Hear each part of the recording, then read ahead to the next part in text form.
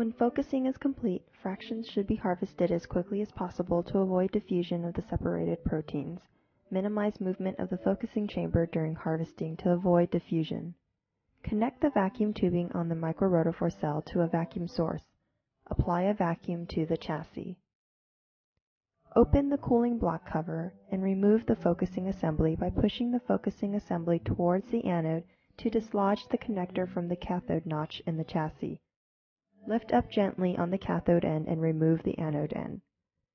Using forceps, remove the sealing tape from the sample loading ports.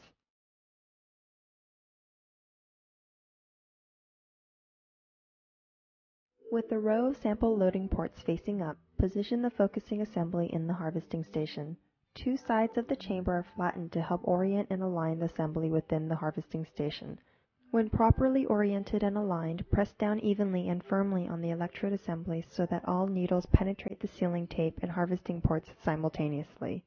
At the same time, and using the thumbs of both hands, press the harvesting tray against the seal of the vacuum assembly.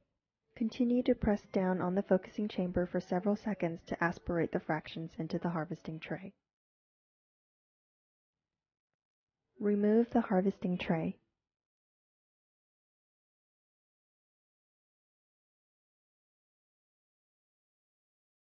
Each compartment in the tray is numbered.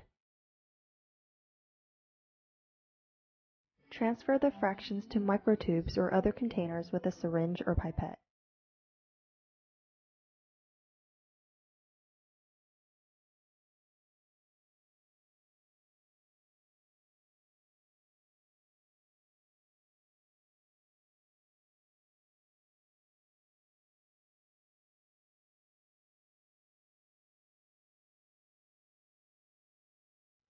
Alternatively, seal the harvesting tray with sealing film to store the fractions in the tray.